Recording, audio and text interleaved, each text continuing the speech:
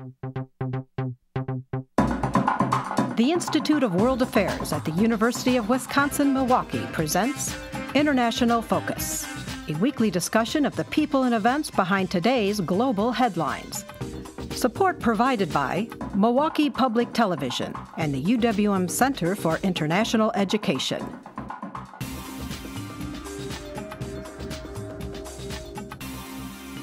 Now here's your host, Doug Savage.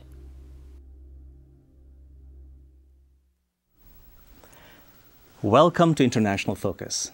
I'm Anish, Director of the Institute of World Affairs at UWM. It can be a daunting task to articulate moral ideas for a multicultural and multilingual world. Documents like the Universal Declaration of Human Rights have contained, from the beginning, struggles over moral ideas and their translation across cultures. Does the idea of human rights mean what we take it to mean? To help us explore the question of moral ideas in a multilingual world, we are joined by a noted scholar of cross-cultural exchange in global history. Lydia Liu is Wun Tsun Tam Professor in the Humanities at Columbia University. Her research includes the exploration of the movement of words, theories, and artifacts across national boundaries. Professor Liu is also the founding director of Tsinghua Columbia Center for Translingual and Transcultural Studies at Tsinghua University in Beijing. Lydia Liu, welcome to International Focus. Thank you, Anish, for having me here. So let's begin with one of the startling ideas that you have in your work, which is that when we think of human rights, especially the Universal Declaration of Human Rights, it's not necessarily completely a Western endeavor. There's something non-Western embedded in there. Could you explain that a little bit? Well, sometimes you put a question to people about some evident truth. Is the idea of human rights universal or not? Is it a Western idea? Most of the time, the answer you get, like the answer I get from some of my students, would be, of course. The idea of human rights is a Western idea. But then you push them, how universal is this idea? Is a Western idea universal? Then you don't get a quick answer there. Right. So when we think, and some people criticize that, any universal idea is going to be a little oppressive for people who have different traditions, different customs, and different ways of looking at the world. And so universalism of human rights could never be completely universal in that sense. I see where that argument would be going. In fact, I heard a lot about that. I myself used to think that way until I came across some interesting documents. For example, when the Universal Declaration of Human Rights was being drafted between 1947 and 48, there was a group of scholars who decided they wanted to write a letter to the UN Human Rights Commission to remind them that the idea of rights and human rights might not apply universally everywhere. Guess who those people were? And those were anthropologists who represented the American Anthropological Association. So this letter was quite famous, and they addressed the letter to the UN Human Rights Commission, right when they were drafting the letter. And I remember there's one paragraph in that letter which says, well, if you wanted to make the idea of human rights universal, you would have to be able to convince an Indian, a Chinese, an Indonesian, an African of its universality. So that was where a very interesting debate about the universalism and relativism of human rights started. So in fact, it started right at the beginning, before the UN Human Rights Commission even came up with its first draft. And then many years later, as you know, the Universal Declaration of Human Rights was a moral statement. It didn't have any legal binding powers. For legally binding documents, you would have to wait till the covenants to be drafted. But even many years after 1948, when the Universal Declaration of Human Rights was approved by the United Nations, there were still people who were asking these questions, especially, I remember in the 1990s, some people voiced skepticism about this idea from an Asian point of view. And this is a very well-known Asian values debate about what is applicable to Asia, what is not. Specifically, they were targeting human rights, claiming that human rights would not apply to them. Fascinating. So you're talking about the debate before even the declaration was drafted. Who were the key personalities involved in this debate, and what exactly was the debate between them? That is a very good question, because I was going to say, if the American Anthropological Association had known who were sitting on the committee, they would have been surprised, and maybe they would have not written that paragraph I just mentioned. There were 18 member states on the Human Rights Commission. Many of them were Africans and Asians, and some Latin American representatives. Among them, there was this small core group of people,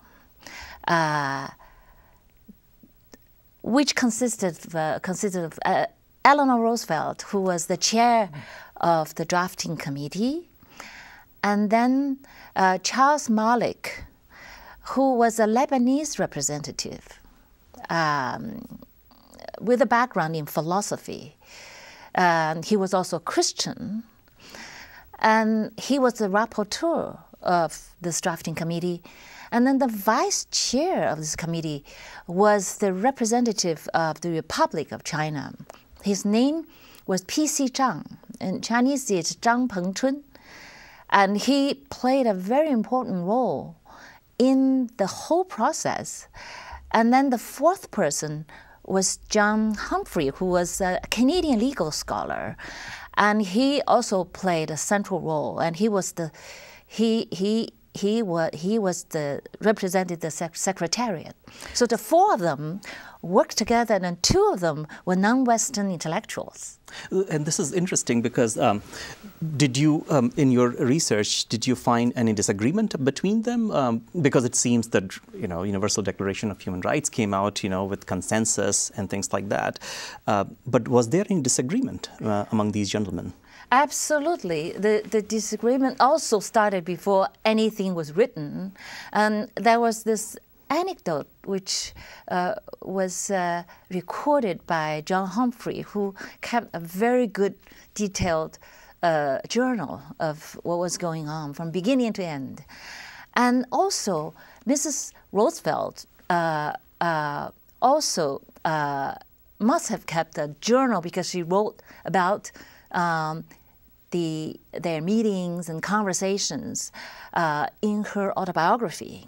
All right, I checked both the journal of John Humphrey and also Mrs. Roosevelt's autobiography, because I was curious to see how the whole thing started, whether they had any disagreements, exactly as you were asking from the start.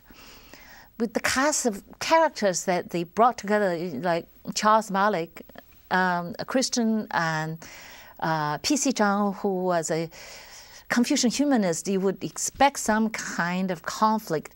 Sure enough, if you read Humphrey's journal, he would tell you that in the spring of 1947, Eleanor Roosevelt thought it would be a good idea to invite these core members to her apartment in Washington Square in New York, just to have a casual conversation and see how things would go.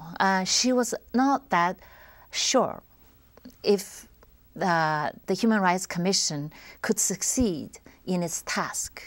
That was just, right after the Human Rights Commission had been formed. So one afternoon in February, she invited P.C. Chang, Charles Malik, and John Humphrey to her apartment for tea. And there the conversation started. And soon everybody noticed that Charles Malik and P.C. Chang were at loggerheads with each other.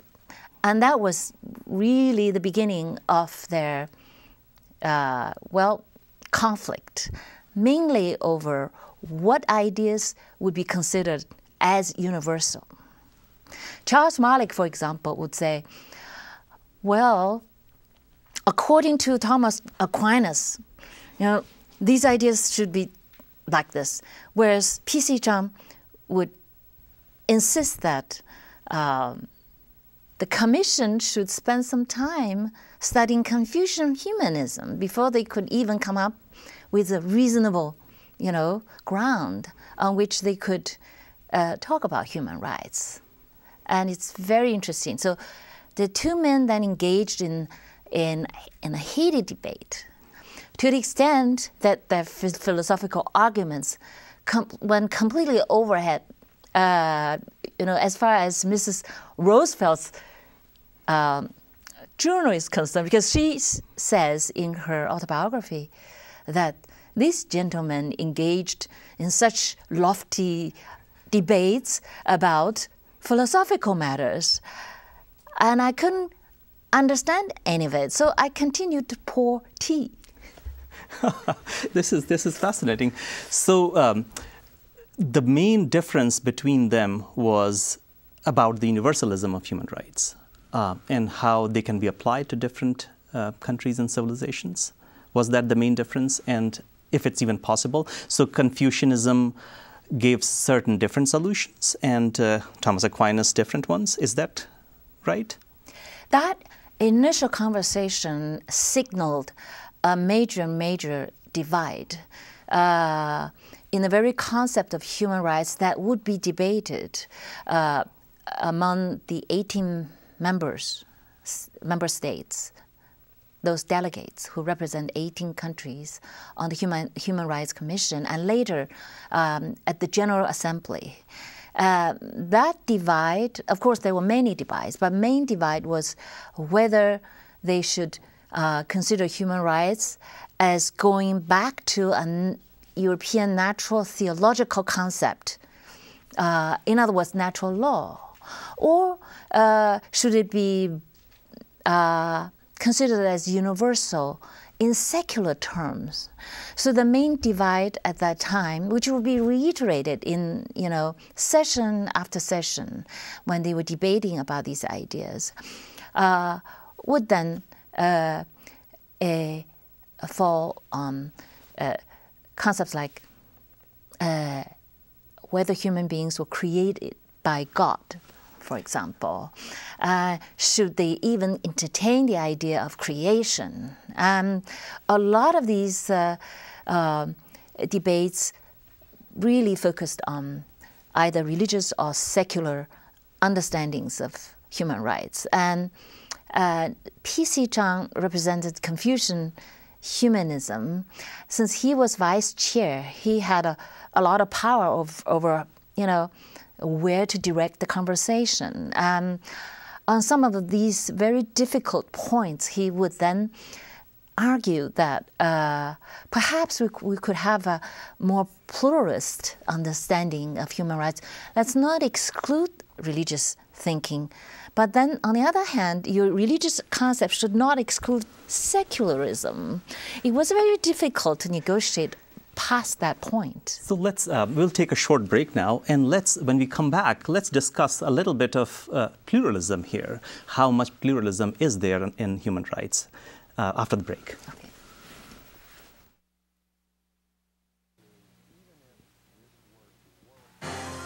The Institute of World Affairs presents our community with a range of public programs relating to global issues, U.S. foreign policy, and the world economy.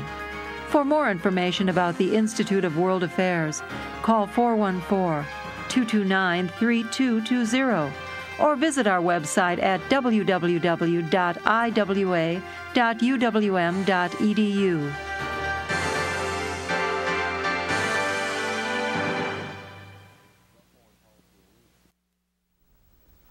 So Lydia, we were discussing the idea of pluralism in human rights, because generally when we think of human rights, they seem so universalistic and almost in a singular way that they don't look very pluralistic.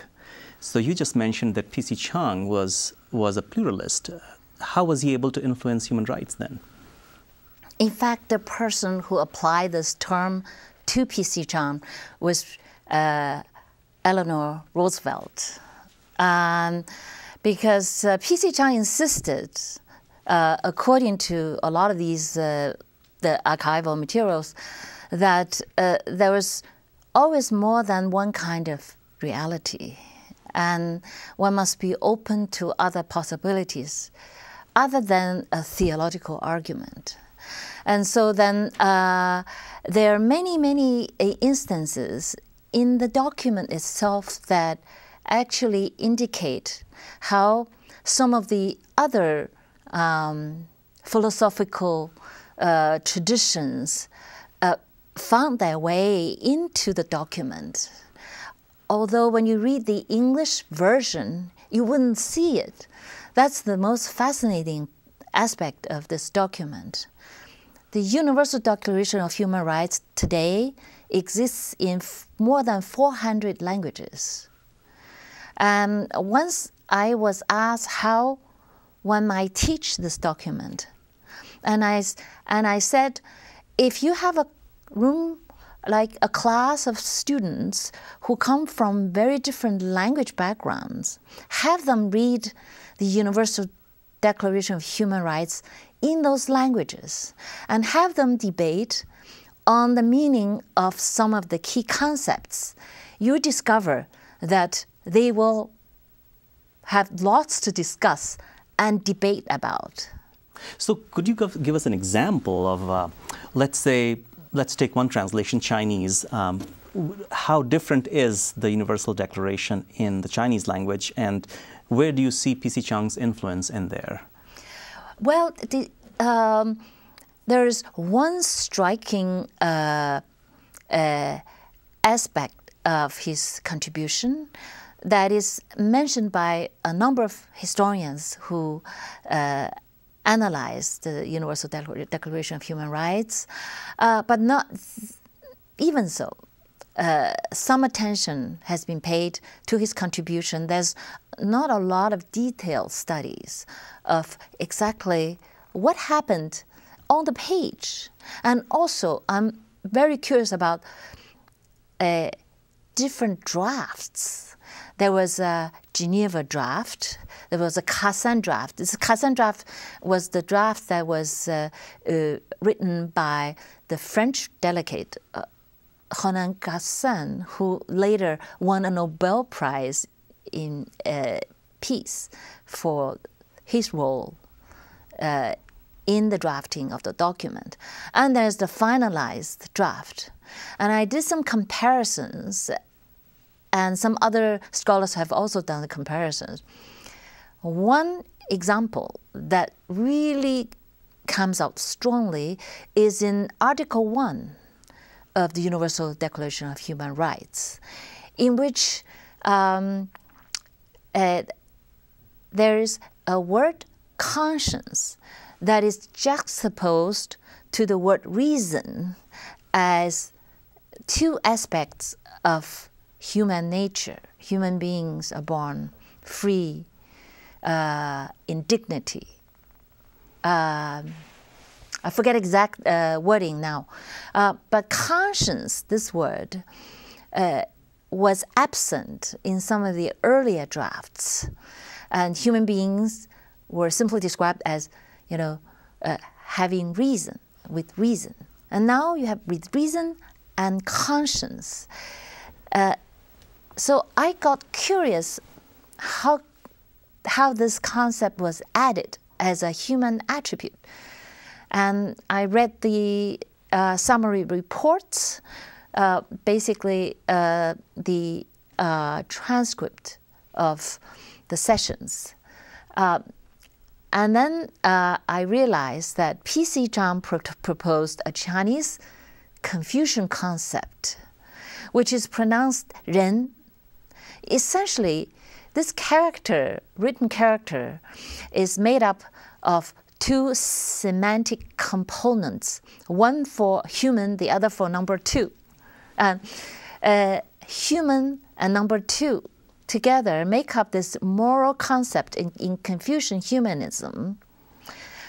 Some scholars translate it into English as benevolence, sympathy, but the difficulty was that P.C. Zhang couldn't find a good translation because there was no equivalent at that time.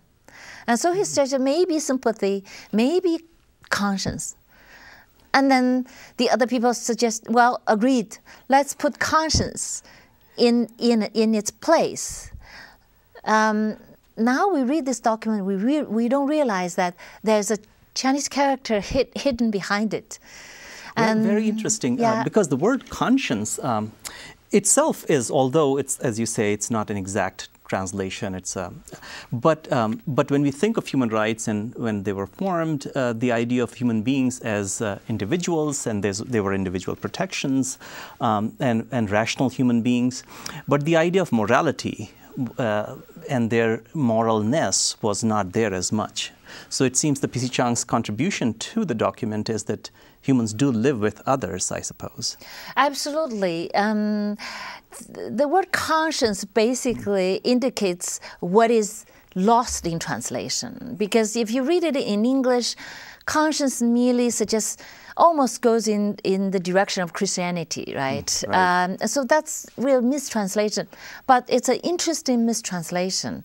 What the original Chinese character was doing for P.C. Zhang in that moment was precisely to evoke this Confucian moral philosophy, which would then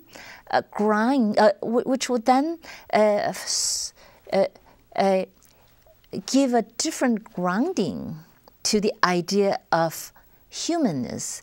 In other words, number two in that written character can be interpreted as plural.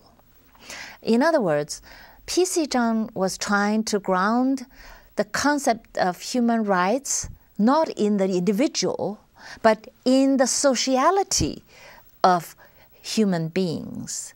Number two, I wouldn't go too literally with number two. It could be 3 and 4, since he was already known in the UN as someone who upheld pluralism. And so I decided, it was not a good translation. Conscience was not a good translation, nor is sympathy a good translation. It doesn't come close to it, because we really have to be very literal about this Confucian concept, that is plural. So I translated it as the human plural in place of conscience. Now, what's so interesting is that if you read the Chinese version of the Universal Declaration of Human Rights, that concept is brought back in two characters that are not this ren, but that were used by Mencius millennia ago to interpret ren, that difficult term which they couldn't translate. So fascinating. So more quickly, we have about a minute left. So it appears that the idea of human rights must be universally supported Western powers, all of them must have been for the Declaration of Human Rights. Or were there some oppositions as well? Well, of course, during the drafting process, they had many debates, but then miraculously, they managed to pass it. They approved it at the UN in the fall of 1948. But that didn't mean anything because they realized this was just a moral document. They wanted to move on to some covenants which would make some of these principles legally binding. So they were discussing political and civil rights. And 2 years later, in 1950, the Belgian delegate decided to add a colonial clause to the covenant.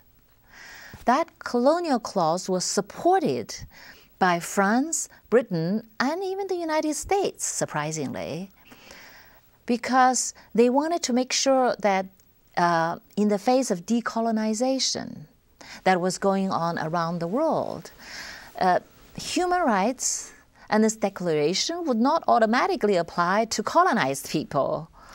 So fascinating. I mean, this is very remarkable and startling news that the colonial powers were against self-determination of people. Thank you very much for being on the show, and thank you for joining us on International Focus. We'll see you again next week. Thank you. Thank you. It was a pleasure.